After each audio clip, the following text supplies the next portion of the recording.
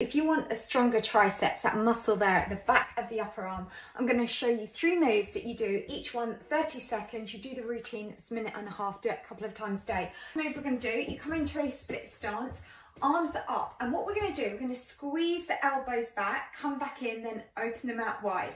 Squeeze elbows, open out wide. So we're doing this for 30 seconds, and you keep those arms at shoulder height.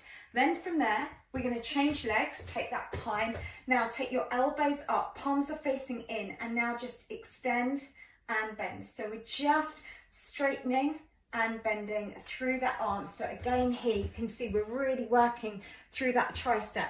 Then the last one, hold in the same position, palms now facing the ceiling, and just lift up as high as you can. Again, do that for 30 seconds and you will feel that, working that muscle. Do that a couple of times a day for stronger triceps.